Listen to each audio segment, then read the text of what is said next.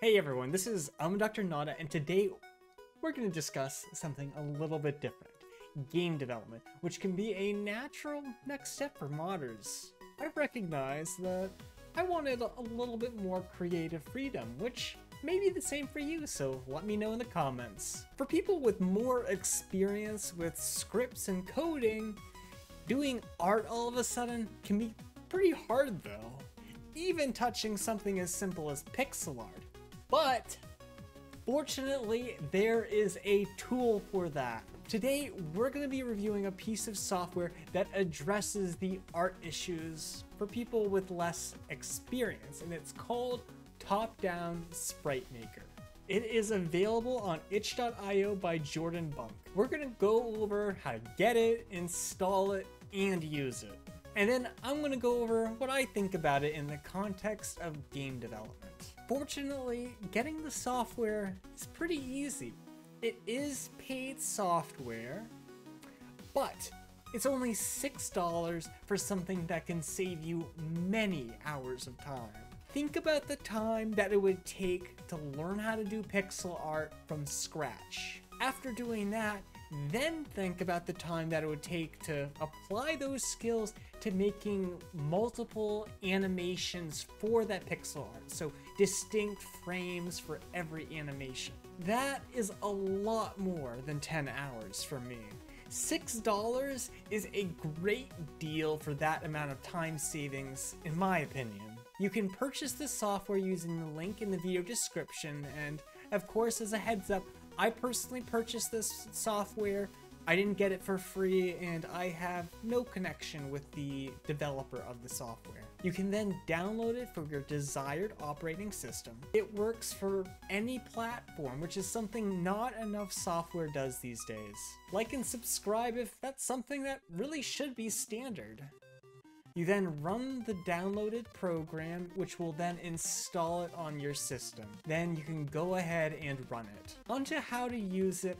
I like how the software is very to the point. There is no waste or excessive clicks. It went to exactly what I cared about right from the main menu, which was creating animated sprites. The best part of all of this is that it does come with a number of customization options, so you can create something closer to what your artistic vision ultimately is aligned with. There's not necessarily infinite customization because there are a limited number of clothing options. But it does a great job on getting a beginner started with additional styling, something that you could likely learn on your own with the learning curve made much easier just by having the foundation. Because remember, you can edit the sprites that you make, so you can still use the different animations. As for the things that I feel could improve about the software, I would like even more customization options. I had an idea of just how I wanted my character to look, and there were a good number of customization options for choosing that, but there was a very limited number of types of clothing.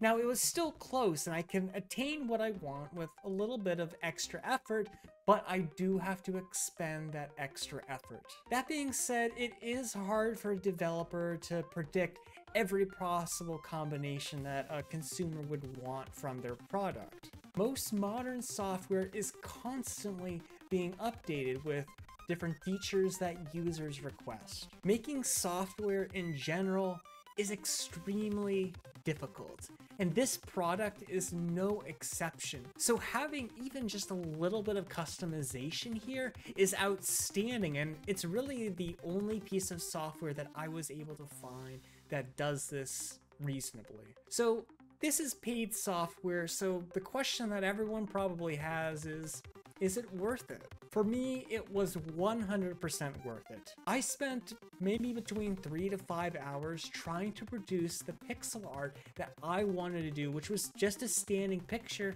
and I was unsuccessful. Even just that amount of time is worth more than $6 to me, so imagine all the extra time that I could have expended. Thus, I have no hesitation in recommending this software. I would give it a 10 out of 10 for my personal use case and needs. I didn't take any points away from that for the issues that I expressed regarding limits and customization, because this really is the first piece of software that seems to exist to make this possible. I also ultimately created what I want with it. However, let me know what you think about all of this in the video comments. Thanks for watching, like and subscribe, and Starship out.